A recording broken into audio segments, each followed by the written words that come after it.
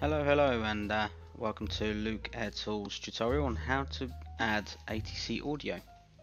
In a recent update, I did have to remove the ATC. The creator of the server that was streaming the audio to us has informed me that he's not legally allowed to share it to third parties, so I had to quickly remove it as of this morning. So to add a ATC link, you simply go to settings, audio, and you can see ATC livestream.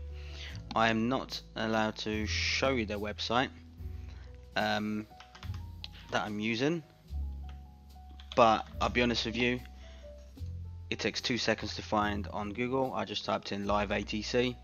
Let me just get the link for an airport. So let me just quickly click on here. I'm not showing this on the screen because I'm not allowed to distribute this. So now what you normally do, there's an option, for example, Windows Media Player, or launch your MP3 player for a link.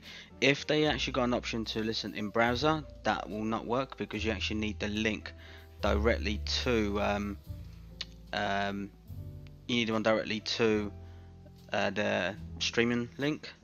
So I'm going to paste it here. It will be blanked out, you might not be able to see, and I simply click save. Now what that will do is, let's just do it in announcements. ATC chatter, let's just turn that on and see the minute it comes on.